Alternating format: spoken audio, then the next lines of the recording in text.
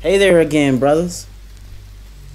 Well, I got some observations for you. I've gathered a fascination lately about survivalism in nature, and it's namely, of course, due to taking the red pill.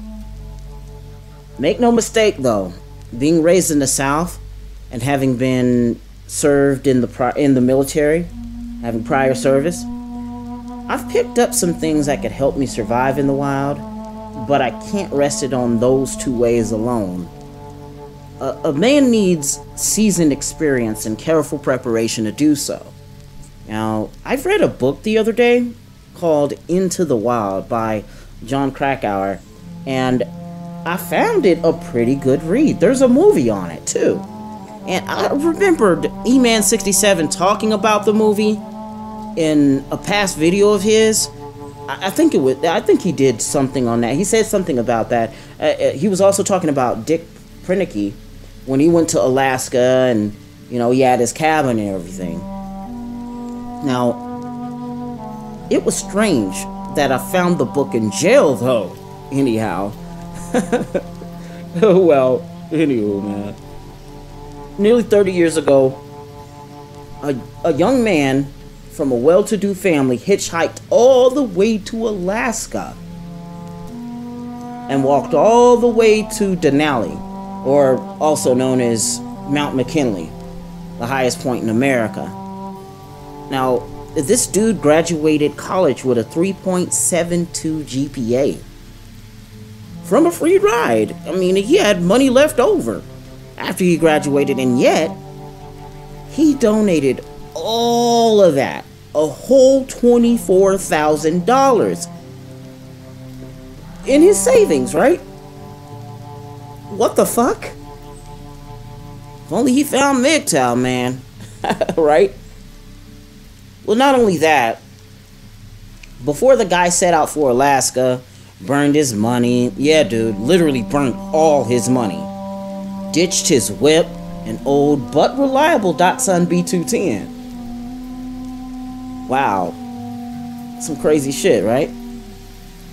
Well, his family had no idea of his whereabouts until his remains turned up in Alaska. Spoiler alert if you're going to watch the movie or read the book. Now, I read the book, and I'm here at first thinking, wow, this guy was woefully unprepared. I mean, this guy survived 4 to 6 months in an abandoned bus, and some of these homeless street campers are out here talking about the struggle is real, and I'm like, bullshit. Well, I don't know, I was one of those homeless street campers. Now, I admired the guy's guts, though. He did survive the Mojave Desert, and that is hell within itself. And get this, he had no axe, no snowshoes, no compass. He just had a 10-pound bag of rice, a 22 caliber weapon, which was too small for big game, which is what one needed to survive out there, and a few Tolstoy and Jack London stories, novels, and what have you. Now, this guy was far in over his head. And speaking of Jack London, I remember reading a short story in college called To Build a Fire, and I couldn't help but draw some parallels to that story and this Into the Wild book, and that the protagonist met slow and painful deaths while trying to survive out in the nature, out in the wild and shit. Oh, man. Oh, well. That's just my observation on the whole ordeal. You can't survive the wild on exceedingly minimal gear and an ideology. You gotta have a plan, man. Well, I'm gonna watch the movie. I'm pretty sure that has those dramatic elements, and they're sure to entertain. I'm gonna watch this after I record this. And before I go, I'm gonna leave you with a nice observation on death from this other great book that I read while I was in jail called A Man Called Avi. Alright, I think that's how it's pronounced. A Man Called Avi, and it was written by Frederick Backman. Alright. Death is a strange thing.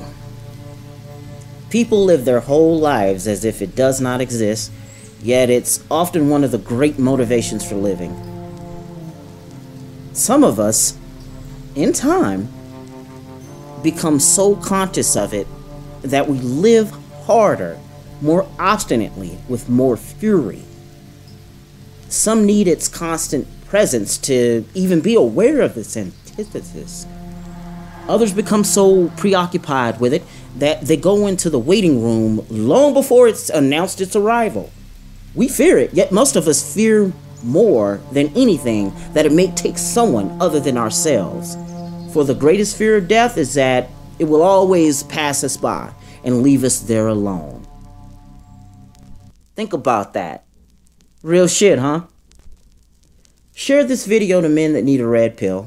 Like and comment if you stumbled upon this video and made it this far.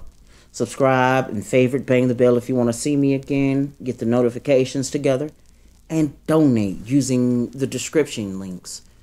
I'm going through it, guys. Anything helps. Peace.